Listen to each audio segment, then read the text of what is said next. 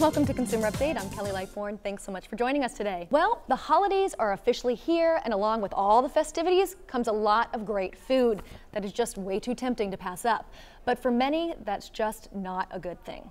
Here to tell us more about overindulging during the holidays and how it can impact your health is Dr. Benjamin Sadowitz with Florida Hospital Tampa. Welcome to the show. Thank you for having me. This is definitely the time of year that we eat, and eat more. Absolutely.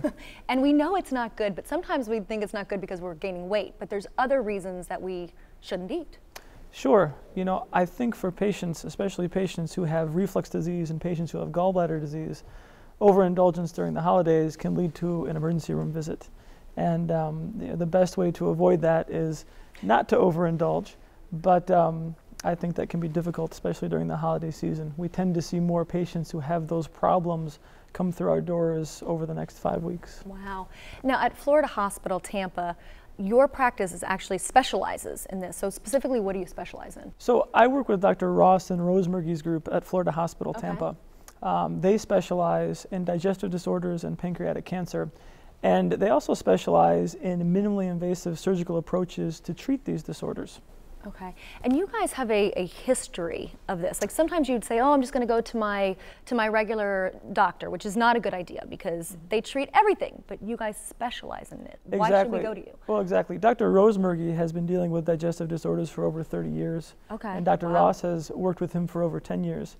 I'm currently one of his fellows, and I came down to receive training in these techniques and in these disorders because they are specialists. These are diseases that they deal with every day in their practice. Now they have one of the most extensive practices, right, in like the Southeast. They do. I mean, it's not just, you know, you think, oh, Tampa, but it's it's within the Southeast and even within the country.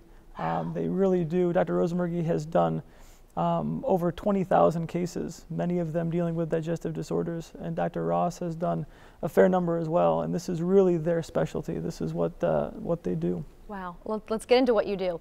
Let's go back to the reflux, because a lot of people will kind of pass it off. They think it's a one-time thing. What are some of the signs that we look for? I wouldn't even know. So for reflux disease, one of the main symptoms people will have is they'll feel a burning in their chest, especially after eating certain foods, whether it's caffeine, whether it's spicy foods, alcohol. A lot of those things can aggravate their heartburn or their reflux disease.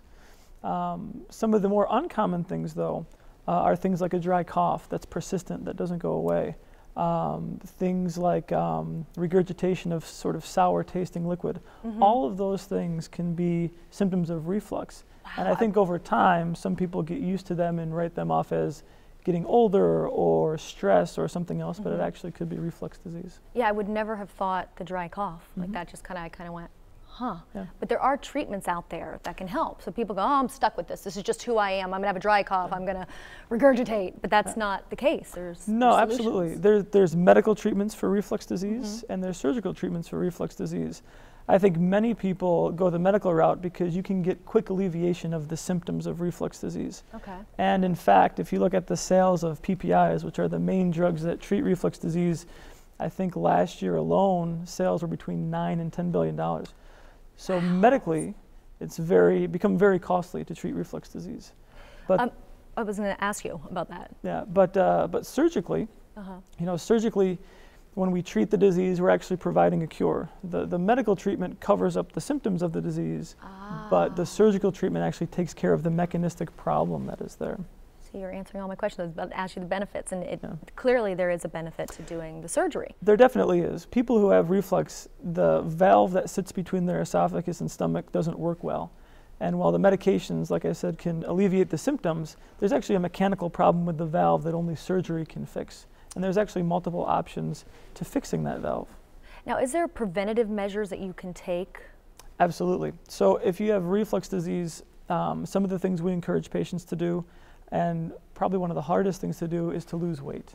That's one of the biggest things that exacerbates reflux disease. And if you look at the trends in this country, we definitely have, over the past decade or so, a trend towards more and more people being obese. And obesity has definitely it's definitely known to exacerbate reflux.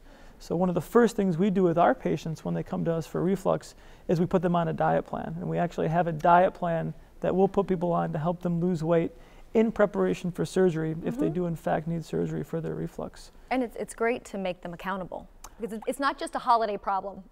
Absolutely. A lot of us overeat all the time. Yeah, absolutely. I think one of the strongest attributes of Dr. Ross and Rosemurgy's practice is that they partner with their patients. Because surgery, many times Dr. Ross will say to her patients, surgery is a marathon and you have to prepare for it. And it's not just something that you prepare for once and after the surgery is done, you go back to old habits. It's about making lifestyle changes that are durable and sustainable. And if you can make those changes, the surgery will be successful. Wow. If you can't make some of those changes, the surgery over time, especially for people who are putting on weight, will ultimately fail. See, I love this team approach, because sometimes when you go to doctors, you feel like you're alone in the battle, and at your practice, you're not alone. No, in fact, we're gonna present some data in about 2-3 months at a national conference of reflux patients we followed for the past 20 years and how they've done for the past 20 years with their reflux surgery. And those results were very, very encouraging. In fact, over 95% of the patients that we followed from this study would have the surgery again because it provided such durable and sustainable results. See, and that's great to hear, because sometimes people have surgeries and it makes the problem worse, or like you said, only band-aids it, but this doesn't sound like it does. No. What are some of the foods that people should avoid? In terms of foods to avoid, especially for reflux disease and even gallbladder disease, fried foods will always exacerbate those symptoms. Sometimes spicy foods will exacerbate your reflux. Caffeine, and I know that's a big one for many people because caffeine's a big part of their day. Alcohol and smoking. Those are some of the big things to avoid when it comes to helping out with the reflux symptoms. And you guys also see gallbladder issues as well. Absolutely, absolutely. There's a lot of people who either have stones in their gallbladder that can give them pain. There's a lot of people who have a gallbladder that doesn't function well. Even without stones, that can cause pain. And we have very unique, minimally invasive approaches to take care of that issue. In fact, for both the reflux disease and for the gallbladder disease, if it comes to having a surgical procedure, we can do that surgical procedure through the natural scar you have in your belly button. That's the only incision that's made. It's an incision smaller than 2 centimeters. All our instruments go through a specialized port that goes through the belly button, and we can do both procedures, the removal of the gallbladder and the anti-reflux procedures, through a simple incision in the belly button. So how do they find you? What's the best way? The best way to find us is, there's a couple of ways actually, through the Florida Hospital Tampa website, so fhtampa.org, I believe. Also, if you go to www.sharonaross.com, that will connect you with Dr. Ross and Dr. Rosemurgy. It'll show you all the procedures that they do. It'll show you the diet plan they put people on to help them lose weight. It'll give you information and even patient testimonials on how patients have done with this surgery. Oh, that's great. All that information is available online. So they can learn a little before they come in. Absolutely. Well, a lot of great information, especially for the holidays. So thanks for coming in. Absolutely, my pleasure. Coming up next, sinkholes are something no one wants to think about, but if you live in our part of Florida, it's important to know who can help if you're affected by one. More when we come back.